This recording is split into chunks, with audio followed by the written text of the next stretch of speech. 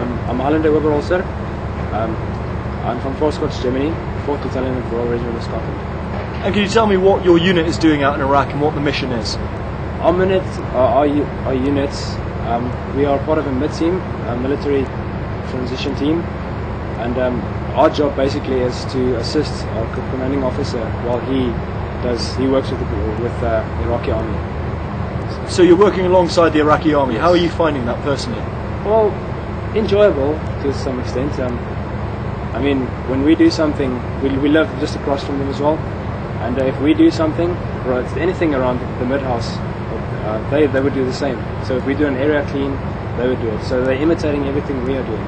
So we've got some positive, well, I would say we've got a positive, how can I say, relationship with them, and they're taking a lot from us. And you've been doing this for 3 months now? 3 months, yes, sir. Are you noticing a progression?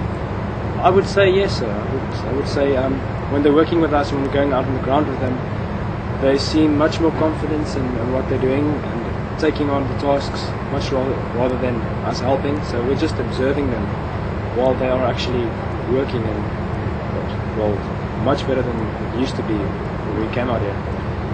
It's your first time in Iraq. Yes. Is it what you expected? Sir, well, yes and no. Temperature-wise, I thought it was going to be hot. So everyone saw it's going to be extremely hot, but it took a while. I mean, I'm from South Africa as well, and it's hot down there as well. But it's totally a different climate up here. It's a dry heat. You have to get used to it. But other than that, I'm enjoying it. So. And what do you think of Basra? You get to go around the city a fair amount. What's your observations?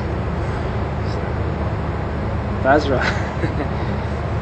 The city is, well, we drive through a lot of poverty, and the people are living in the harshest conditions imaginable, but yet they're coping, and it's their day-to-day life.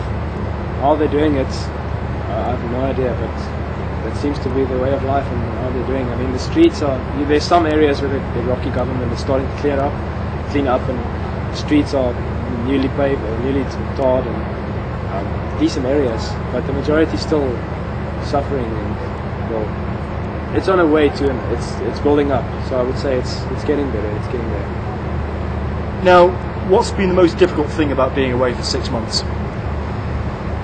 Coming over here for 6 months, well, I would say having to live without your loved ones and knowing that you're away from the ones that you know, out in a different country, different everything, different culture, different religion.